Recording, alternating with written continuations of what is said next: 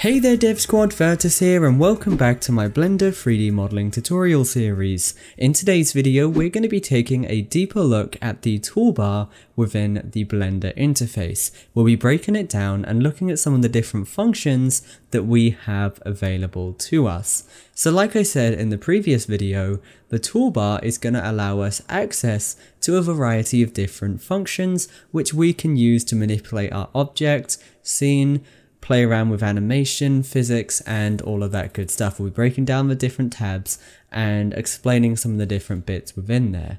What we're not going to be doing is showing you exactly what each and every button is, as that's something that you'll learn as we go through the series. What I do want to focus on, however, is giving you a solid idea of what kind of function you will find in each, and then some of the useful tips and tricks for using the toolbar.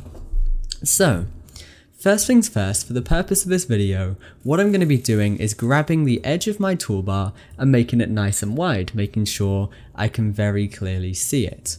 One other little thing that you might want to know when you're working with your toolbar is sometimes you're not always going to want to have this on the screen. If you don't, the quickest way to do that is to just press T. And what that's going to do is hide that toolbar, and if you want to bring it back, just press T again. Now, with the majority of the different functions within this toolbar, all of them are accessible with little shortcuts. So you can see here within the tools panel, as I hover over some of these functions, such as translate, rotate, and scale, it shows you the shortcut for that. So I can either click scale and then scale my object up and down like that, or I can just press S on the keyboard and then scale it as you do. So like I said, you have got these shortcuts for all of these different functions. Once you get to the point where you memorize all these shortcuts, you probably won't be using the toolbar that much, and at that point, that is where you're going to be turning it off so you have more space for your viewport. So let's start off with the main tools panel. This is going to be where you are by default, and it's going to give you access to the most popular functions you're going to be using, such as translate, rotate, and scale. Pretty straightforward. Translate's just going to move it, rotate is going to rotate it, and you've got your scale.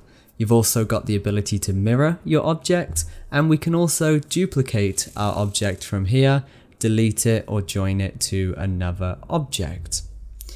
Down here at the bottom, we have got our history. And with this, it's going to allow us to undo or redo some of the changes that we've made. And if you want to, you can even repeat. So have a little look through some of these, test around some of the functions, but for the most part, they are pretty self-explanatory.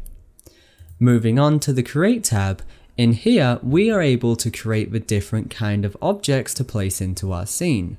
Starting off at the top, we have got the ability to add in meshes, which are going to be your 3D models with geometry. So if I wanted to, I could add, let's say, a cone in here. And what that's done is it's placed it in my scene, and I can now move this around using the regular transformation. If you want to get to that transformation, go back to the tools tab, and from here you can scale it, make it bigger, smaller, rotate it, and do all of that good stuff.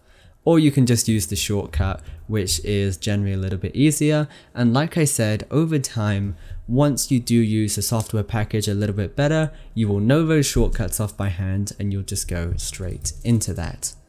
In addition to static meshes, you have also got curves, you've got lamps, and you've also got other kind of objects as well, which is sort of a little bit more miscellaneous. The lamps are essentially just light sources. You've got different types of lights in here, and I'm going to be dedicating a whole video to explaining each one of those. Same goes with the curves. That's going to be something that we'll be going into detail a little bit later on in the series, but the Create tab overall is where you're going to be creating all of your different objects. Moving on from there, you have then got your Relations tab. You are going to be using this Relations tab mostly to create a group, to group objects together, add to the group, or remove items from the group. What you can also do is set a parent and clear the parent as well to parent these objects together, and you can also do a few other linked object functions in here, but we're not going to be talking about those for this video. Moving on from there, you have got the animation tab, and this is going to be used for making animations. You've got a couple of main functions, and that's really all you need. First and foremost, you've got the ability to insert a keyframe, and you can put that onto your timeline, or you can remove one. What you can also do here is calculate and make a motion path, and you can also bake an animation as well, but you guys will start to understand that as we move on to the animation side of Blender. Next up, we have got the physics tab. Within this physics tab, you are able to have access to functions related to physics. Now, what I'm not going to do is try and explain some of these, so we're just going to move straight on from here, but I do want you guys to know you have all of your physics functions in here. Lastly, you have got your grease pencil, which is going to allow you to basically draw shapes within your 3D viewport, and this once again is going to be something that we'll be dedicating a whole video to. It's a really powerful tool and a tool of its own, and as such it is going to need a little bit of detail. Hopefully now you guys have a better understanding of some of the different things that you have available to you within your toolbar. Have a little experiment around with it, create some of the different objects within the Create tab, use some of the basic transformation, and try get used to some of those shortcuts. But for now guys, that is everything for this video. Once again, thanks for watching, stay awesome, keep creating. Your boy Virtus, signing out. This video was made possible by my supporters on Patreon. If you want more videos like this, check out my Patreon page using the link in the description. To stay up to date on new releases, make sure you follow us on social media.